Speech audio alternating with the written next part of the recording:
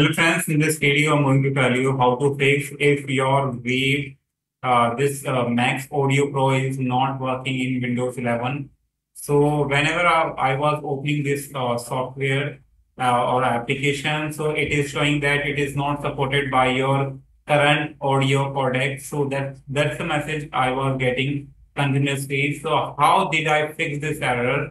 So I recently fixed this error, so I thought I should make a video on that to help others also, because this is a very major problem whenever you install any. You can see my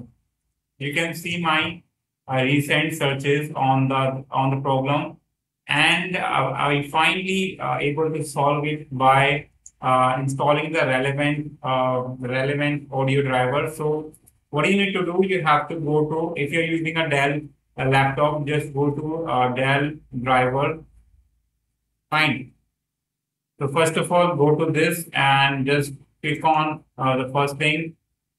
First of all, it will identify your PC. Just click on the your PC, and once you find guys here, now you have to log in. You just need to scroll down and click on this find devices. Now it will take time to load. Now once it is loaded, guys, now you have to choose the category from here to audio, and so you can see that it is showing me these drivers for my devices, and this is for general devices.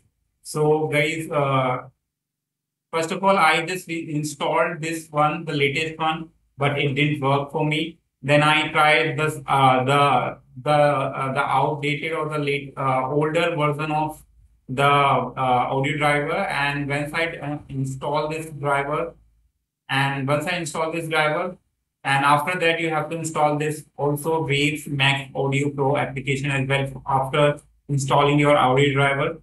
So after installing this, guys, your problem will be fixed automatically. You don't have to do anything else, because I tried installing realtek audio driver and other things, but it didn't work out. So you have to install the relevant thing only, the audio driver that works for your device. And to check, first of all, you have to select your device from here, and just try to install the older version. Don't go for the latest one, because it might not work for you on your device.